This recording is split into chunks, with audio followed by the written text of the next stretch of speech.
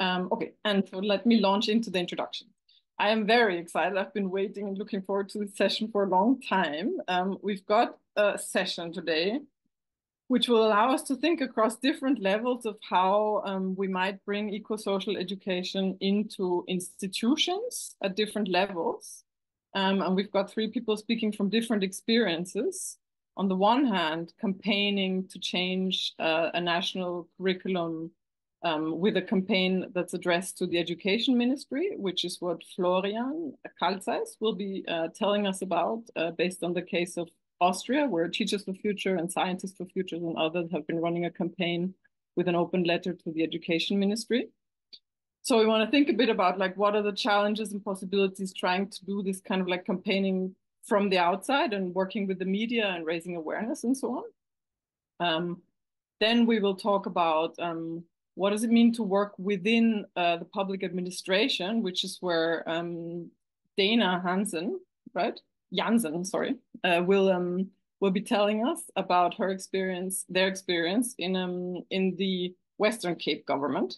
So that's like understanding what it's like to be in the institution, to try and work with schools, to try and make things happen, like get another perspective. And I think it's really important that we always also understand what it's like on the inside of institutions, right? Because we sometimes maybe too easily think that it's very easy to do things on the inside, and it's not. So I'm really looking forward to kind of getting into this understanding, and of course also super excited to hear about how people are thinking about eco-social education and climate crisis in relation to education in South Africa. So that's going to be also super interesting. We shared a document with you of the education policy in an email prior to today. I don't know if you saw it, but you've got it in your inbox. And then we've got Burcu Arik telling us of experiences of basically working with policy. So more like trying to think about different policy frameworks and what that means, trying to bring those into different institutions. And I know that Burcu's worked across a lot of different kind of big institutions, from UNESCO to others. You will tell us yourself, right? But so that's like the question of transforming institutions a bit less from the point of view of being maybe a public servant or something like that, but working with policy and these kinds of frameworks and what kind of strategies, challenges, and limitations there are. So I think it's a powerful combo we've got here. I'm really thankful that you're all taking the time to be with us, and I don't know what else to say. I think we'll just have the presentations, then we'll have a Q&A. We'll see if we want to go into breakout rooms or just all stay together. And we would begin maybe in the order that I mentioned. So we have first Florian, then Déna, and then Burcu. So I don't know if I'm forgetting anything, but if not, I think I would just pass the mic to Florian. Looking forward. Thanks a lot. I try to share my screen.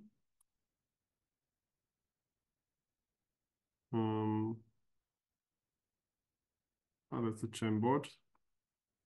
Okay. You can see the presentation? Yeah. Perfect. Okay, so I'm Florian Kaltseis from Teachers for Future Austria. Thank you so much for having me here. I'm excited.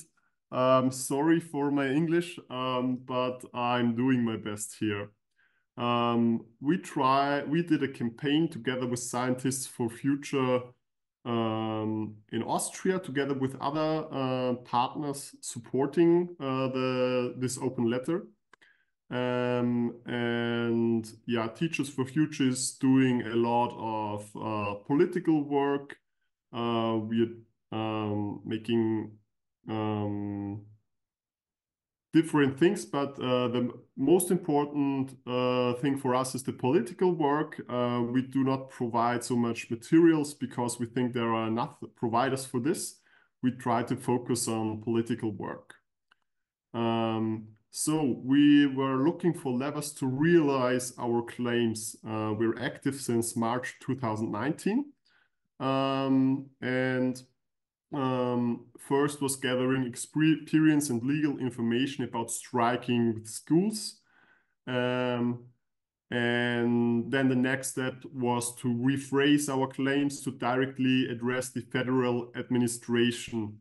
And now this campaign is about rephrasing our claims to directly address the ministry. So the second time, because the first time we did this in 2019, but at that time it was more our own mission goal. This time we really tried hard to reach the ministry, and we are happy that this was successful. An open letter. Why, actually? Our motivation was to realize that there is a lack of time and leverage, we all know probably. And we were asking ourselves, okay, what we are doing right now is not effective and fast enough. What can we change? We were observing successful civil disobedience in the NGO last generation. And last generation identified 3 low-hanging fruits and made those the claim of their protest in Austria. And that inspired us. So next question was, what do we want to have in this open letter? What are those low-hanging fruits in the educational system in Austria? The first one for us is that every school needs an educational and sustainable development advocate. We call it a Klimabeauftragte. A person that is dedicated to this in every school and paid for this work. Second claim is to appropriate and mandatory implementation of education and sustainable development in school development plans. So school development plans are a tool of Austrian schools, kind of a business plan for the next 4 or 5 years. And the ministry provides the frame for this plan. And we need a place for climate action in that. And the third is about exchange, about education and sustainable development. First of all, we have this new term for Austria education system, new term in the curriculum since autumn. But actually educators do not yet really know what this term means. So we need time in every school to talk about this new term, to find a meaning for each school, what it means and how we want to fulfill it. Our idea was that every school should have a conference in the upcoming school year. This would be very easily to do by the ministry, and it also wouldn't cost anything. And the second one is we need also regular meetings of federal and national educational institutions to talk about education and sustainable development, and also to open for NGOs and experts. Okay, so the question was, how can we make sure we're seen by the ministry? First step was to understand the structures. We used existing contacts of eco-sensitive civil servants we knew already, and those were all in lower level departments of the ministry, and we discussed our idea and strategy with them. Then we studied public documents about different departments and their areas of responsibility. And based on that, we created a mailing list for the public letter. So we really had specific persons.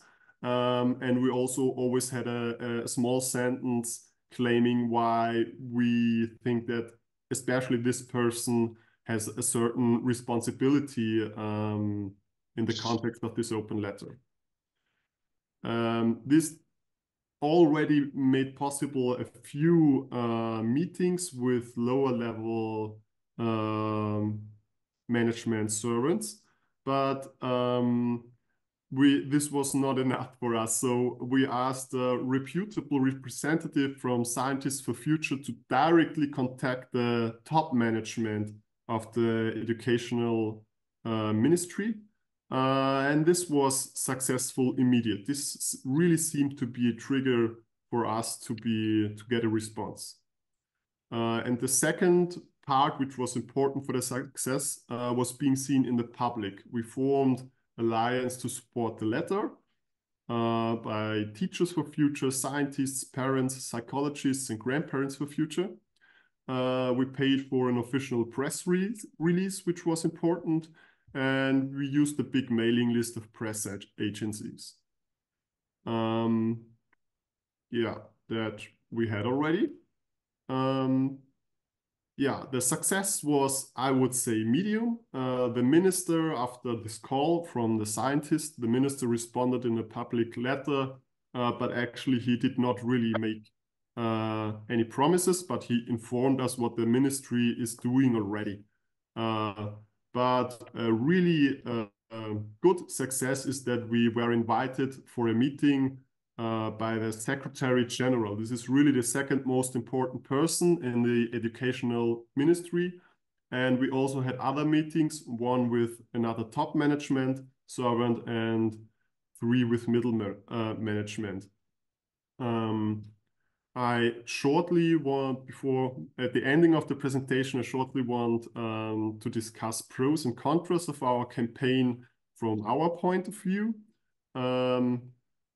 Pro point is that our reputation in the administration of education rised. So we are now a reputable partner, and it's easier for them to contact us, and easier for us, of course. It was sensibilization for the top management. And contra would be that it binded really a lot of resource. It costed us a lot of time to do this research. It also costs us a lot of time to do the preparation of these meetings. And this time is less energy for strike mobilization. And of course, there is always this question, is this a big effort for a small change? The question of lack of time stays kind of a bit, and also we also always ask ourselves if this is also kind of on purpose to give us small successes that cost a lot of effort. So we have to work on those and not on different things. Yeah, but I would say it was a successful campaign. We like working on it. We still have a lot of work at it. And yeah, I personally see it very positively. Yeah, so thank you for having us here, and I'm curious about the discussion. Thank you so much. So much in there, super rich. I think we'll have a lot of material for discussion later. Really cool to see this also. I mean, I found this in the news, being an Austrian who reads the news. So I mean, it did also reach people like that. It's really exciting. Campaigning is a bigger topic we could also have an entire session on, I feel like. I wrote in our email, there's another really inspiring campaign at the University of Barcelona that was linked more to an occupation, so a bit more direct action and so on related, but that we also have a lot to learn from that maybe we'll bring in one of the future sessions as an example. Yeah, really amazing to have these thoughts also of really pro and contra and so on. Thank you so much. Maybe I pass on to Déna at this point. And then later, if anybody already has questions burning, then you could type them into the chat already, or if not, obviously write them down and we'll have them all later. So if you stop your screen share, Florian, or I can also turn that off, I think. Can pass over to you, Déna. Awesome. Thanks so much, Manuela.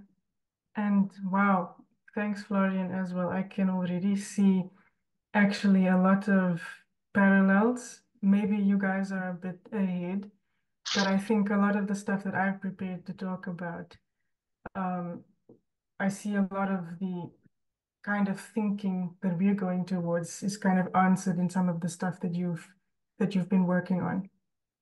So I'll be talking about our context as like what is the state of our current environmental education approach in South Africa, obviously on a national scale, even though I work at a provincial department. And I'm just following the prompt that I was given a couple of weeks ago. I'll then also talk about the process to get sort of amendments in curriculum, and then finally challenges, and I'll end on some positives as well, just to balance things out. Yeah, so as you might have seen in the document that was shared with everyone in the previous email, we do have a national environmental education strategy that is set to run until 2029. And it's built upon previous strategies that we've had. But this one really tries to call for the need for a stronger systems approach to contribute to the type of proactive responses that we'd like youth and our citizens in general to have to face the mounting challenges of like climate change and biodiversity collapse and our social ills. And just looking directly at the text in the strategy, you know, it's calling for a broader focus on strengthening that individual and collective participation in social ecological change, the kind that's necessary for development, resilience, adaptation, transformation, and to really empower people to learn and how to understand environmental issues and their risks and their causes, and how to develop their own values and action competencies that are necessary to respond to all of these issues that we're facing. So with that being said, what's actually in the public school curriculum, you know, we generally do, students are exposed to concepts of like, you know, generally natural sciences, the environment, geography, climate, weather, across all levels as is relevant for each grade. But, you know, so I work in a climate policy department, an environmental department, and we did sort of an informal ad hoc review of the curriculum, and really only in the 9th and 10th grades, so that's like ages 15 to 16, is climate change literally stated as a term, you know, so the idea of global warming and the idea that it's human activity that is causing this. So that's you know, slightly alarming, I would say. And as a result of that, everything that has been discussed, I think, so far in this forum, the kind of thinking that we really want kids to have, or students in general, really gets satisfied through extracurricular activities, after school programs, that have in large part been born out of support from the environmental education strategy. And then teachers obviously get the support through teacher workshops and teacher training, and they're often incentivized, you know, with career development points. So that helps. But I think the key thing is here is that it's really voluntary. It's not anything that is really state sanctioned or a prerequisite in texts or anything like that.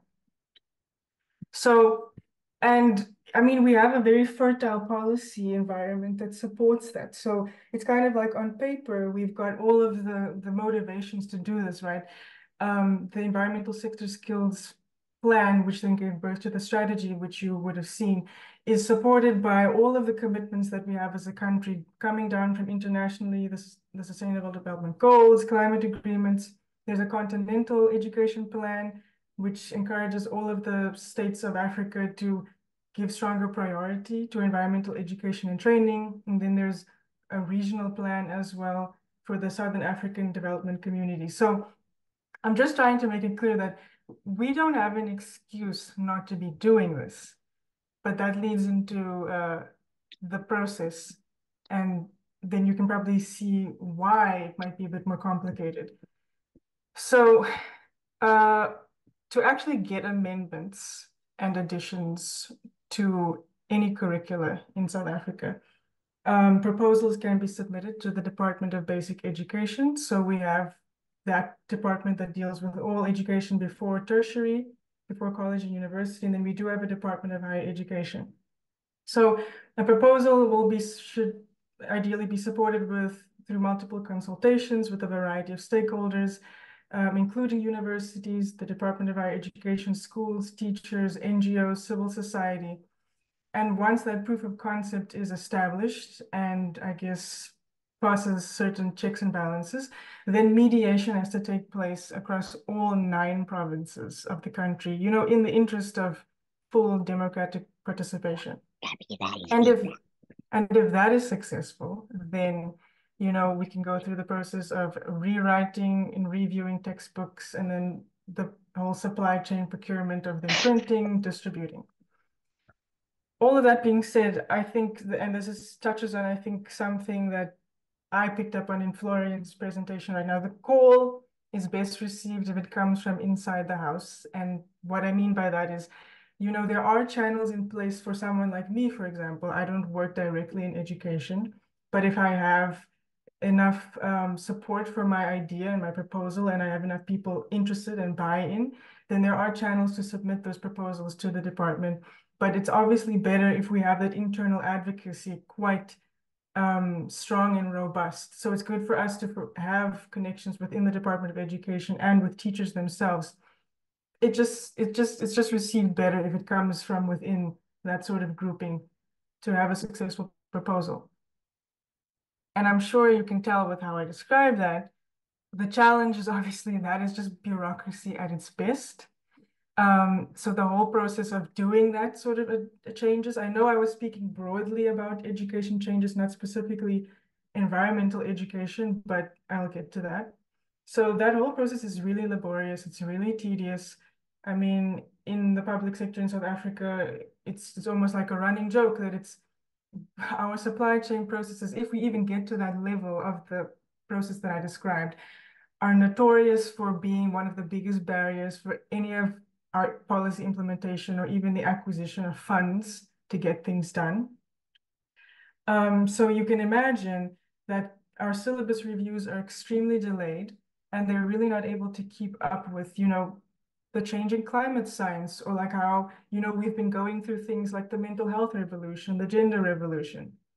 So, and it doesn't really help either that I was in the prompt that I was given to prepare, I had to also think about what's the current political situation. And this leads into, I think a really important thing to remember when thinking about South Africa, and especially a global South country, I think, is, oftentimes the idea of development is put as a complete bipolar opposite to environmental concerns or just eco-social justice in general. And in the political sphere right now, we are economically and politically a developing country.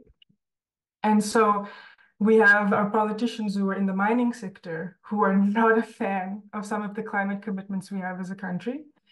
And they sort of ride on that, that, oh, but how can we develop if we shift to renewables? And you can just imagine, which obviously we know is not true, but it's really hard, so we find ourselves at this juncture of like, how do we convince people who, are still worried about what they're going to eat tonight? And, we have load shedding. I'm sure Karen, this is something we live with all the time. Load shedding is basically we have a schedule of rolling blackouts to deal with the fact that our grid is overloaded with our demand, our electricity grid. So, and that's so interesting to me personally, and so many people share this thinking as well, is that we are literally living through a lot of issues that would be solved by if we could just engender that eco-social thinking from a young age and even across our institutions that would help us overcome rather these situations. I mean, and this comes to a key point I wanted to say that, our democratic state is only 30 years old. It's only 4 years older than me. And before 1994, basically all policy, and I'm going to get to talking about education policy specifically again now, but just imagine that like before 1994, everything, infrastructure, education policy was only catering really to a minority, the white minority. And after 1994, suddenly all of these systems, infrastructure, the grid, everything had to then account for suddenly everyone is considered an equal and deserving citizen. And so when it comes to education policy, it's all reflected, right? There's an act to be making up for that gap. So before 1994, a lot of the education, specifically for non-whites and specifically for Black kids, wasn't really preparing them to go into the STEM fields. It was mainly gearing them to go into more menial labor. And, if you look at the discourse around conservation and biodiversity, it's always often seen as a sort of an elite concern or a concern that the white man has. So I think that, at least in the spaces that I move in, we deal with the issue that our work has a marketing problem still. And it's like, how can you, like what I said earlier, how can you get someone whose life is directly being impacted by a lot of these stuff to see how they're so entwined in this and that it's not just a privileged person's concerns, or to rather throw their hands up and say, well, why don't they figure it out? Why can't we work together? So all of that being said, like I said at the start, the main way that the real type of thinking that we want in schools is mainly through after-school activities and seen as an add-on. That is kind of where we're sitting, because with trying to reform our education in the past 30 years, it's gone through 4 curriculum changes, and teachers, I mean, the world over, are overworked and underpaid. And we're still trying to meet those gaps, at least in the public school system. It's definitely not the case across the board. We have really good private schools or alternative schools, but it's really, for the majority of people, if the passion doesn't come from teachers, and that's why I again come back to like that advocacy and like seeing examples like Florian's example and others, it's so important, because if teachers themselves don't see how they're going to add this onto their long list of things that they have to do, and it's also good if principals also see the benefit of their schools, maybe signing their schools up for things, then it's really rare that this happens. Be that as it may, there are really good people in the system that really want this change. I just don't think that there is a standardized process yet, besides, like I said, that really long process of getting changes in the curriculum. So right now, we really rely on our partnerships with NGOs and with interested people who are willing to put in a little bit extra. And that leads into what I want to end on. So what saves us, where there are inroads for success, is that, considering what we went through as a country, we have a very strong advocacy culture, grassroots movements, the struggle movements. So what you see is that a lot of youth are kind of like looking at what their parents went through and being like, oh, that was my parents' struggle. This is my struggle right now. My struggle is the climate crisis. It's the eco-social crisis. So a lot of them are really, they're inspired by, like the Greta Thunbergs, and we have our own little local celebrities, and they often end up partnering or getting sponsorships or fellowships with, NGOs or other organizations, and then they're able to sort of like speak their truth and like reflect the on the ground experiences of people in more lower income communities in general, and also bring back information, bring back their thinking. So I think what I'm trying to say is, like I said earlier, that we have the policy that totally supports that we should be doing this. And in the strategy share, we have an action. I think there's an action in there that literally one of the roles that has to be achieved is greater advocacy internally. So that's on paper.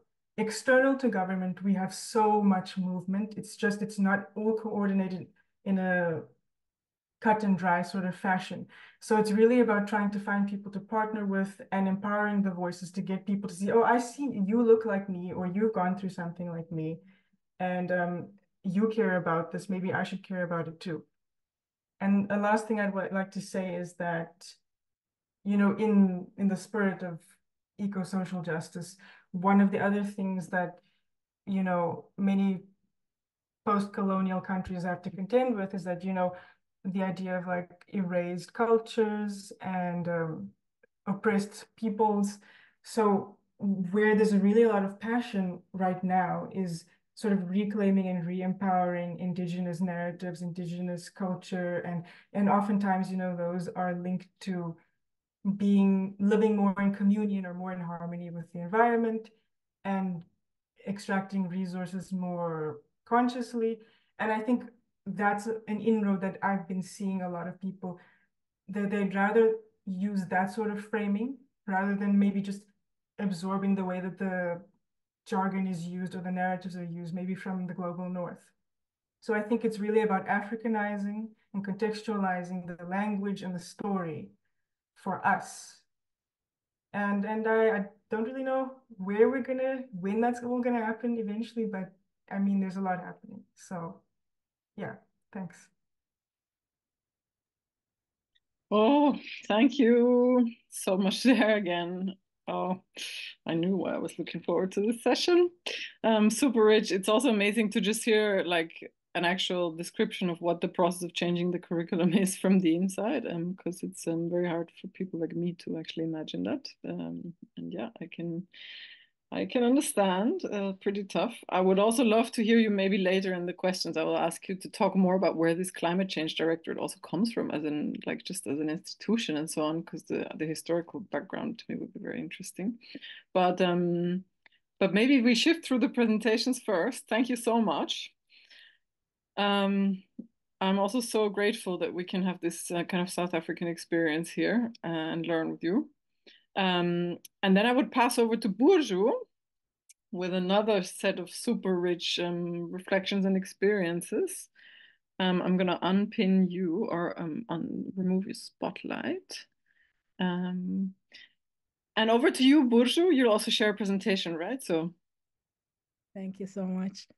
Well, I thank you. Very valuable. I took notes from Florian and Déna. My experience is a bit mixed, so bear with me, and please ask questions if if I confuse your minds. But I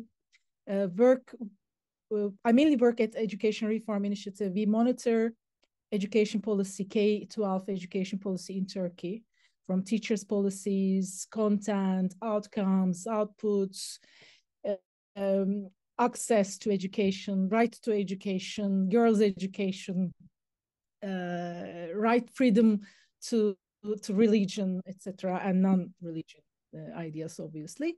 But I also I'm on the board of Fruits and Shoots Turkey, which Jane Goodall founded internationally.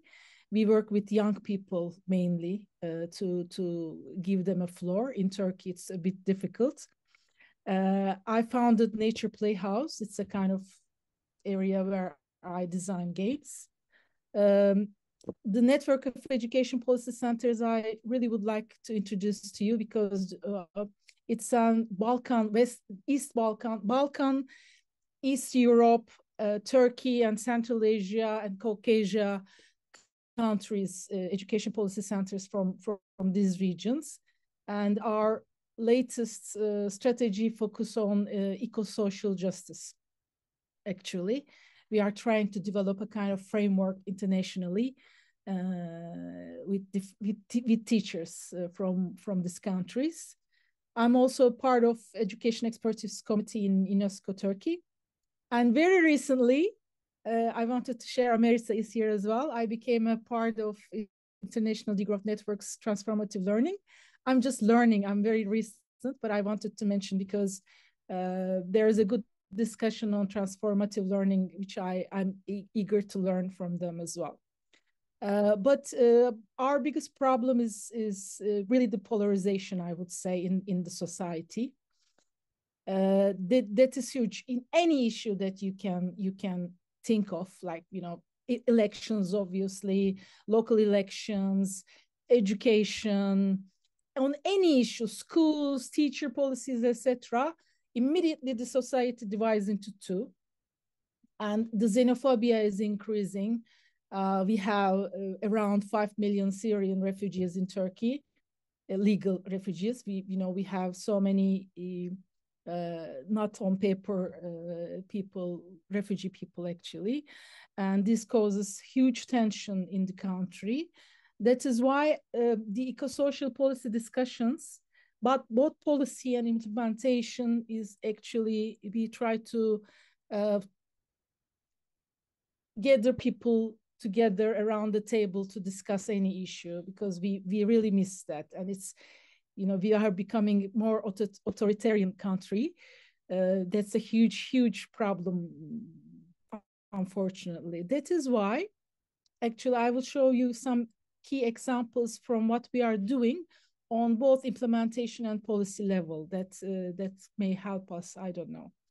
But this is a photo image from Kate Wright's Becoming With article from Duke University's Environmental Humanities Lexicon, which I actually share with the teachers community in Turkey as well, because this reflects, it's from 70s and from the States, but it reflects the separation between human and nature, and also human and human. I would say that's what we are metaphoring. They are smiling, but actually in 5 minutes they hit by lightning. Hopefully nothing happened to them physically, but emotionally horrible things happened. And the sister was taking the photograph. So the disconnection between humankind and Earth is actually reflects where we are, and we wanted to in the policy documents and in the implementation phases, we really want people to understand, teachers particularly, to understand the separation between human and human, and also human and nature, or anything. But the solutions, that's also critical, because most of the solutions that we actually built in Turkey, they have unforeseen consequences. That's why, actually, although Turkey has a long history of environmental education, for example, we are not getting anywhere, because the framework, the philosophy is not set up right, unfortunately, or the implementation projects that are taking us to the wrong paths, I would say. Like the zoos, obviously they are bringing, these are the places where Turkish teachers use quite a lot for kids to have a kind of empathy towards other animals, organisms, but they don't question the lifestyle and the link between their lifestyle and the orangutans to them. So this is also critical. We start with this questioning. I will start with these questions. I will give several examples, and then I will again, sorry for my English as well. It's been a while since I talk in English. But this is for example, forest schools now popping up everywhere in Turkey, unbelievably. Everywhere, from the east to the west to north, everywhere, even in the steppe areas. But they are just, they are just taking kids to nature. There is no philosophy behind. Of course, there are good examples, but most of them no philosophy behind. And maybe they are harming rather than actually empowering the relation between human and nature. These are the critical questions that I think we should ask. And Turkey is a country where actually policies and implementations we borrow from other countries, other regions, and we implement them directly without questioning or without locally improving them, let's say.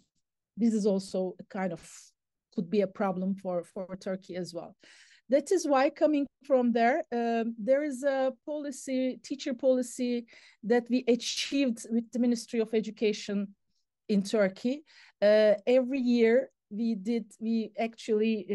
invite teachers from all around Turkey. By the way, we have 1.2 million teachers at K-12 and 17 million students in Turkey. It's a huge community.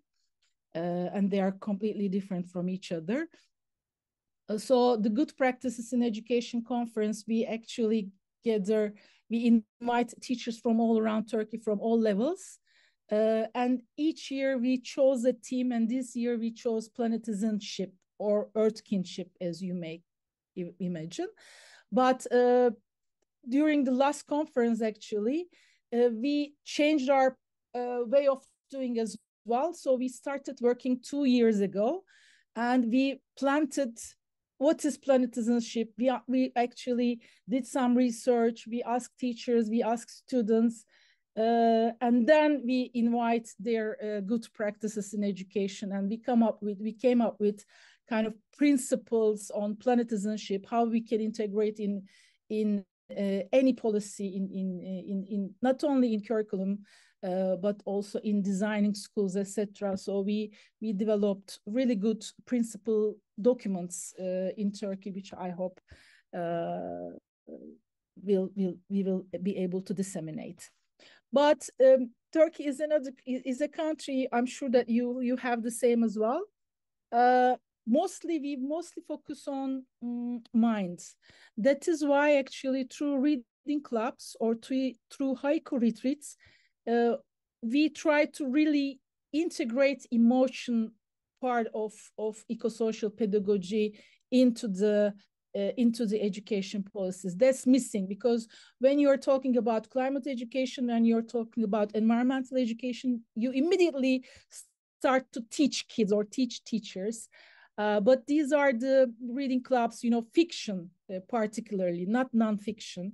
Through fiction, through poetry, it's important, we believed, and we show the results as well, to come together, to share emotions on common areas such as love of nature, or trying to transforming our lifestyles, etc., to build a better today or future. And this is the haiku that I would like to share, which I really believe is very, very beautiful. We really walk on hell, on earth, particularly nowadays, gazing at flowers, and your examples are also flowers for me.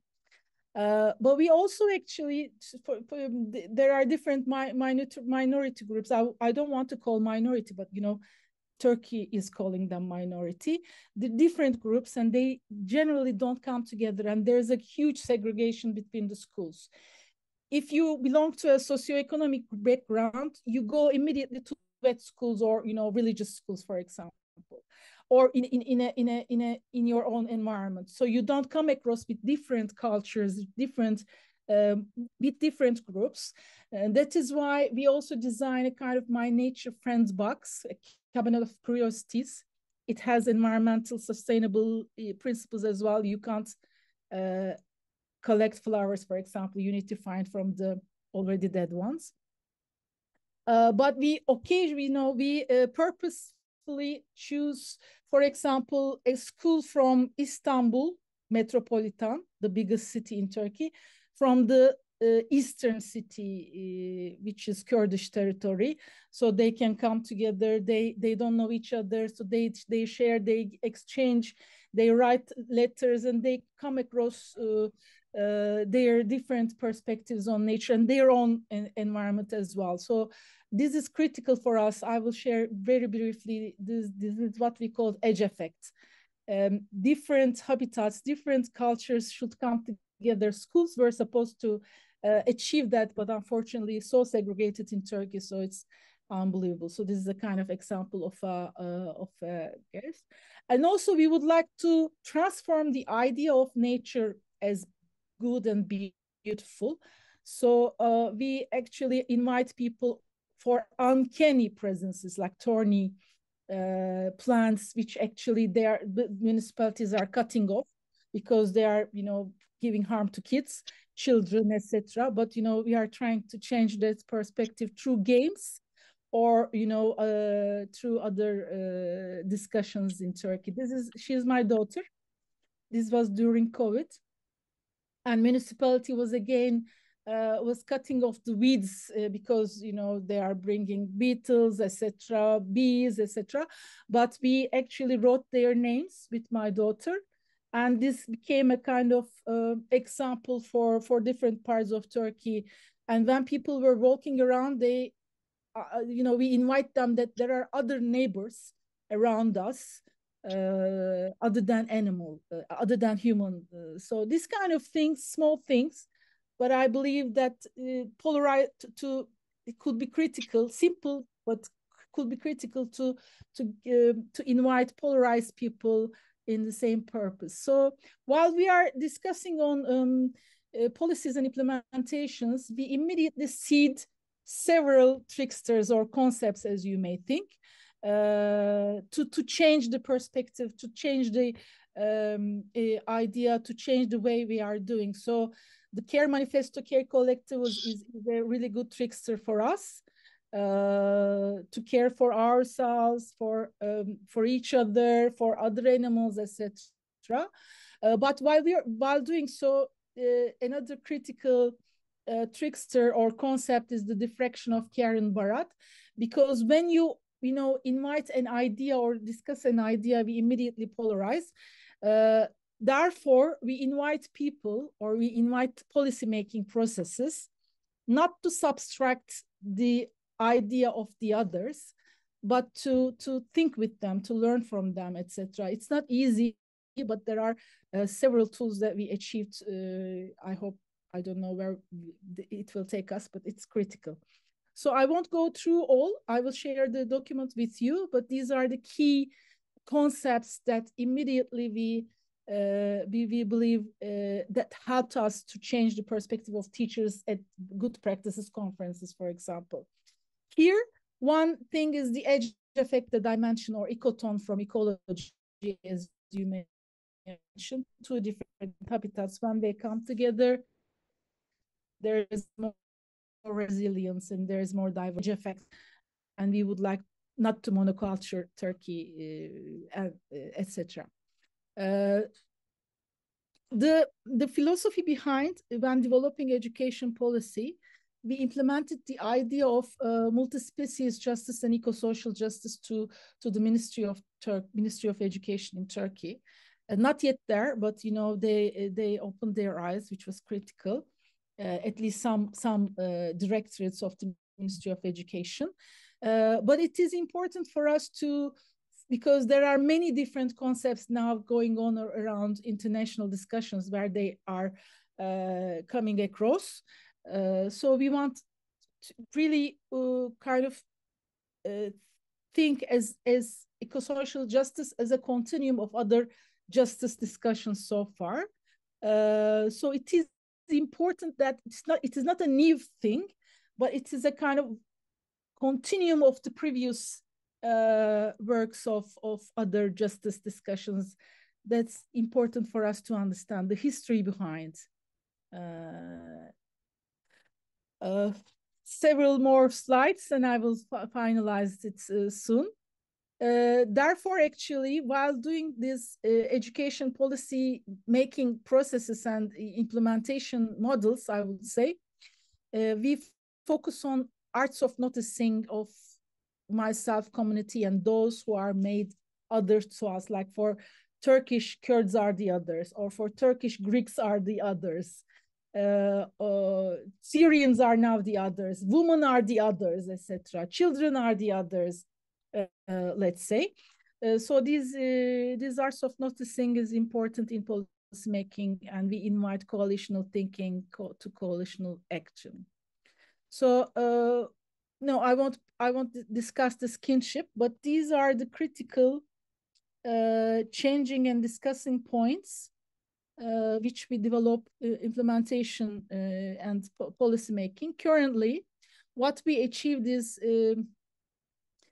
Ministry of Education started to design K-12 competencies on sustainability, and throughout the discussions and good practices in education, or all these practices, I would say, we achieved to implement, integrate eco-social justice issues in the K-12 competencies. We will see, but then the minister changed, and we will see if they will implement from next year onwards. So thank you for listening.